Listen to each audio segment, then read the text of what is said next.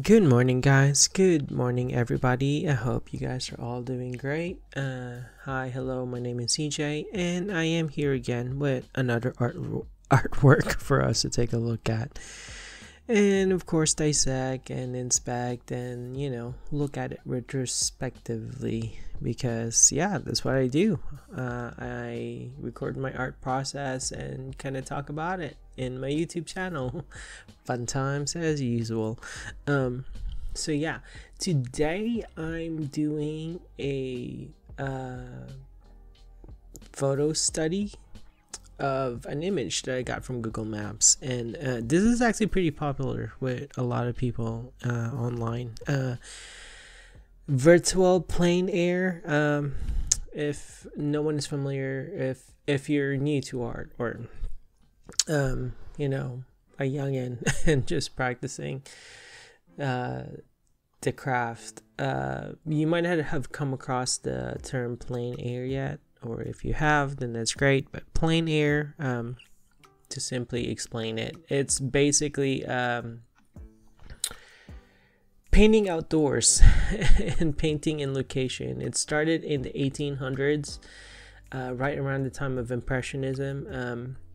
It basically, back in the day, it was like really difficult to paint in location because of all the stuff that you need to be carrying, your canvas and all your paints and whatnot. But a portable easel was finally invented.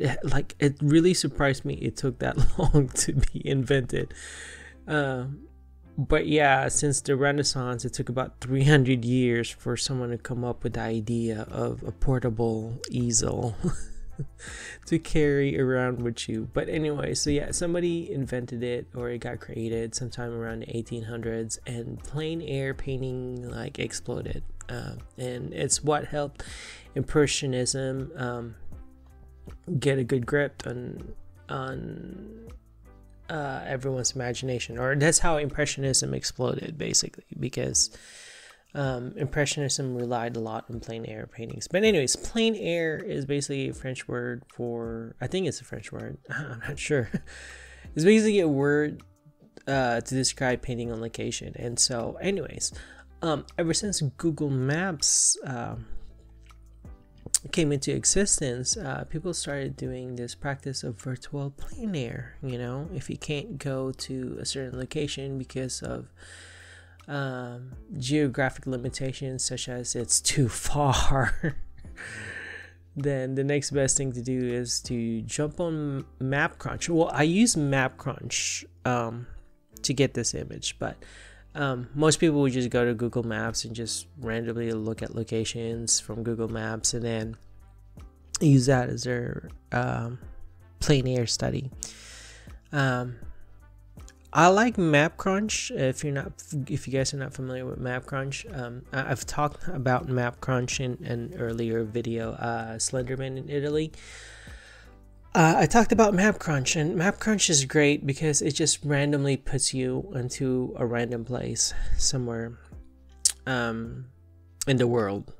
Basically, just pulls the information from Google Maps and puts you somewhere really cool. So if you're kind of having a creative block, artistic wise, and you wanted to warm up for the day, which is why I do warm-ups, because it's a great way to just really flex my artistic muscles and get into the groove of drawing for the day. But anyways, MapCrunch. So MapCrunch is typically what I use to get me to specific locations. This one is kind of different though. I'm not sure if I got this from MapCrunch or from Google Maps, because this is actually a very specific location that I hunted down for. This is I think I did use MapCrunch. I think I typed in the location of this particular place, and then it pulled up this image, which is really cool, because after double checking in Google Maps, like a year later, maybe 2 months ago, I decided to double check if this is the place that I remember it to be, and lo and behold, it was the right place when I double checked them on Google Maps. So I think I did pull up this image from MapCrunch. But anyways, when I was at MapCrunch, I typed the location of this place, which is, this place is basically Sampaloc Lake in San Pablo City, from Philippines, Laguna, Philippines, from where I was. And I had wonderful memories of this place. The city that I lived in is called the City of Seven Lakes because we have 7 lakes. So yeah, the city have 7 lakes, so it's called the City of Seven Lakes. Anyways, my point was that Sampaloc Lake is a widely known lake in the city, and it's probably the most developed because it is pretty much close to the center of the city. All the other lakes are like pretty much farther away from the town center. Well, this one was very close to the town center, so obviously it's like the place to go to, you know. So yeah, I have very vivid memories of this place, and I don't know why I just randomly thought of looking it up, but when I was in MapCrunch during this particular time, which was June 19 of 2019, you know, I just kind of just thought about it and just randomly typed in, you know, Sampaloc Lake, and I came up with this image. So I was like, yay, cool, you know. And so I decided to do a plein air virtual study of it. And so yeah, that's basically what this is all about, you know, me reminiscing about a location that I used to frequent when I was young, and I wanted to draw it. And so yeah, and of course, you know, with me, I just don't do just regular plein air studies. I typically, you know, mix it up and change things a little bit. And in this case, you know, I didn't exactly go along with what's on the photo. Like, okay, well, I guess let me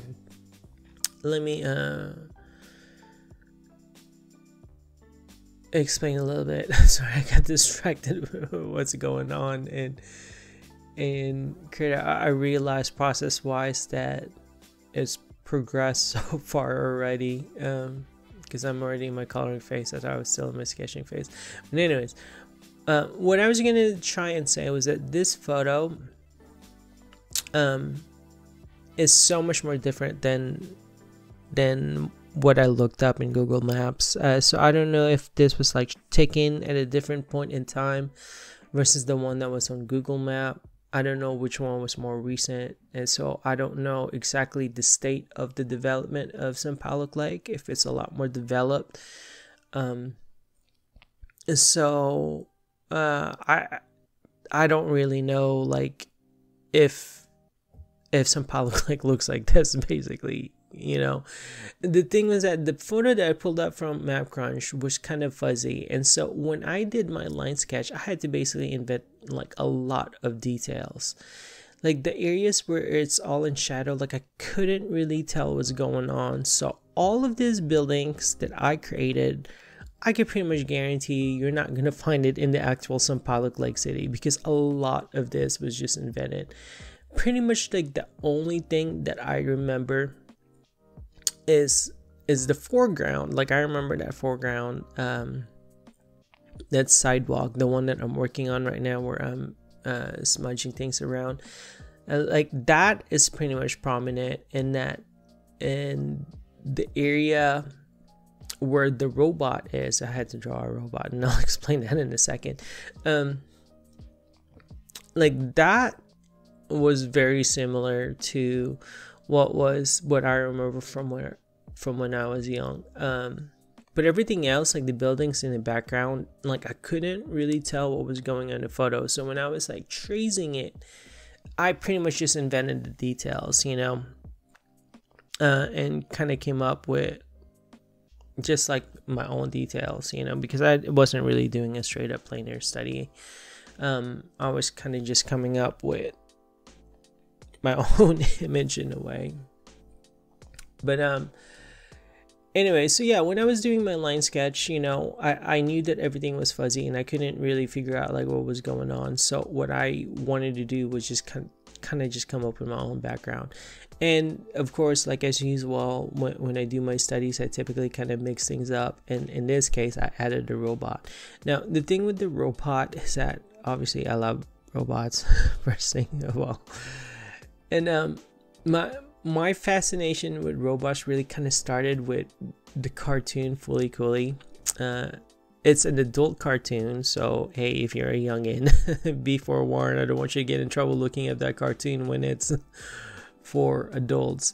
But in that adult cartoon, there's a robot that pretty much acts like a human, like dresses in human clothes, walks around in human clothes, and I thought that was fascinating. Eventually, like that trope or that idea of that robot eventually evolved into a movie, Chappie, which came out like, I don't know, maybe 2 or 3 years ago, maybe even 5 years ago. I don't even remember how long Chappie came out. I think that movie is called Chappie. Now I'm like needing to look this up because I don't remember. Chappie is the movie that I was thinking of, and it came out in 2015. Anyway, so in 2015, I think Chappie had at one point in time was wearing some form of jacket or something. I'm not really sure, but anyways, in the cartoon Fully Cooley, there was a character named Canti, and he was a robot, and that was his thing that he does, was he wear a human jacket. And so basically I've been inspired by that robot ever since college. Like I remember in college like painting that robot or like a similar theme robot, and ever since then it just kind of stuck with me. And so basically that's what that robot is. I thought it'd be cool because it'd be out of place. So of course the title of the piece is Lost Robot Waiting on Lord Canti, because Lord Canti was the character's name. So anyways, lengthy explanation as to what this photo is all about and why there's a robot there. Yay. But anyways, I figured it's always a good thing to talk about, like, you know, how ideas evolve and whatnot. So yeah, that's how I came up with this image. And I guess now it's a good thing for me to start talking about the art process, because it's been going on for quite some time and I've progressed so far in the video already. So obviously how it started things out, or how things started out, was with a line sketch. It was a quick line sketch. It wasn't a nice clean line sketch. I just wanted to kind of just roughly figure out where the shapes of things are, where I wanted it to be. And again, like I said, I everything in the background was kind of fuzzy that I couldn't really tell what was going on, that I kind of just have to invent some of the details. So that's what I did. And then of course, you know, I wanted to put Canti on there, and well, not Canti, this robot character. And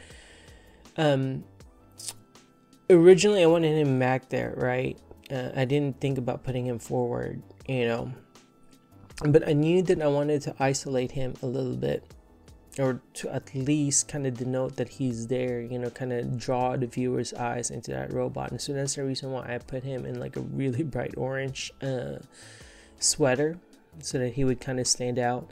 And the way the light shaft is kind of moving, not so much as the light shaft, but like the shadows and the light, you know, the shadows that are being cast by the trees, it all kind of, you know, forms a triangle that kind of leads towards the robot. So initially when I placed him there, I thought that, you know, visually like he would pop out, but eventually I changed the robot's position because it was too small and he was too far back, that I decided to move him forward eventually. But anyways, yeah, so I started with a line sketch.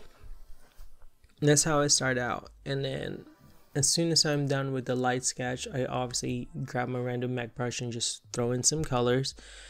That kind of goes along with the general scene. So, you know, I put in a lot of greens on top for the trees, and then a few yellows where that yellow building is, and of course some oranges where Canti is, and then pretty much for everything else it's just muted browns and a lot of pink, which again, like I said, I've been using a lot. I don't know where pink comes from. It's not really typically my favorite color, but yeah, it's been showing up in a lot of my artwork, so we'll just run with that, right? But anyway, so after I threw in my random colors, and seriously, I have like one of the weirdest coloring phase ever in artwork because I don't pay so much attention to it, and there's a reason for it. Like, I like the noise that my coloring process makes, because it gives me, you know, kind of weird color combinations that sometimes work really, really amazing. Like a good example of it would be oranges and purples that I've never thought about combining before. But there's this one illustration I did where I, you know, did the random mech brush and just kind of just threw in some colors, and I ended up with the color scheme of oranges and purples, and I was like, wow, that's actually a very good combination. So case in point, you know. So ever since then, like, I've started using the random mech brush, but the thing with, or the random hue variation in my random mech brush, that's how I come up with like all these crazy colors. But the thing again with my colors, which I've explained this in numerous occasions, is that sometimes it comes out with color schemes that are just plain confusingly ugly. So yeah, it's those situations are always tough to work with, you know, because then I have to try and harmonize everything. And for the most part, I think I've harmonized everything, but I still get criticism about it where people are like, yeah, no, it's still too crazy looking. So yeah, maybe it's something I need to still work on, which is actually still being worked on. It's still actively in my mind now when I do my speed paints. But anyway, so after my coloring phase, of course, I smudge, which basically kind of blends all of these colors together. And as soon as I do my smudging thing, I end up with this base paint, which I start my detailing process on. And basically that's what you see me do right now. I'm doing my detailing phase, and my detailing phase is pretty much the same steps over and over again. It's basically delineating my edges, making my edges sharper so that my shapes read clearer, accentuating the shadows if the shadows needed a little bit darkening, and then adding highlights. And I do this section by section all throughout my painting, which is what I'm doing right now. I've obviously started in the foreground, and then I'm slowly gonna start in the background, and then I'm gonna work some more on the character, which you will see me do in the next few minutes. So let's just hang tight, listen to some great music, and watch as I detail this, and I'll talk some more about this piece in a few minutes.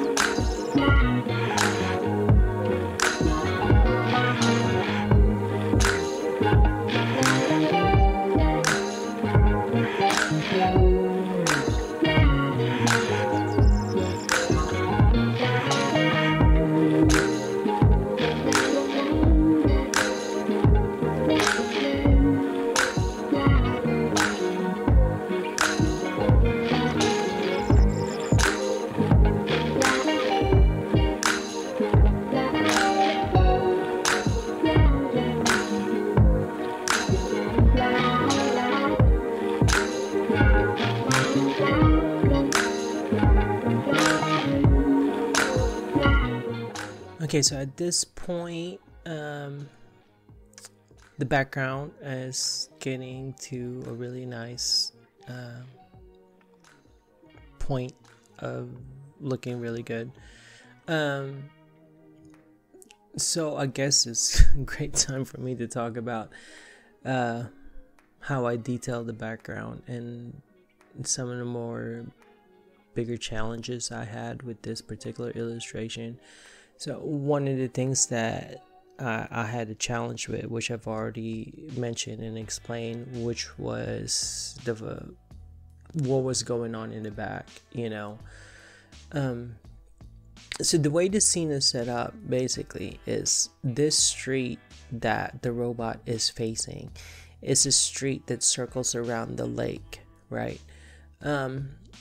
And that little entrance, so in my illustration it looks like there's an entrance to a parking lot with a bunch of shopping area. That entrance is actually a road that leads to this street that circles the lake. So it's actually a road. It's not even like a shopping center or a shopping area. Now in Sampaloc Lake, there are some shops there, but I think there's also some residences in that entrance. I'm not sure. I don't remember. It's been so long since I've been in that area that I don't even know, or I don't even remember.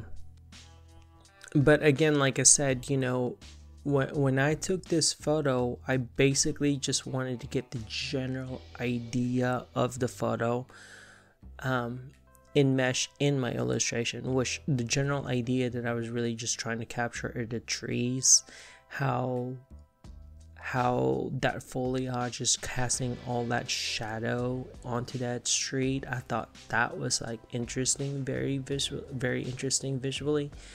And so the background buildings just kind of became like secondary for me, you know. It wasn't like very important for me to, you know, be as truthful to the original photo, and that's the reason why I invented like a lot of the details, basically, because I knew that what I really was going for was like the foreground area, because I really like the look of shadows and how it was all casted on the street and whatnot.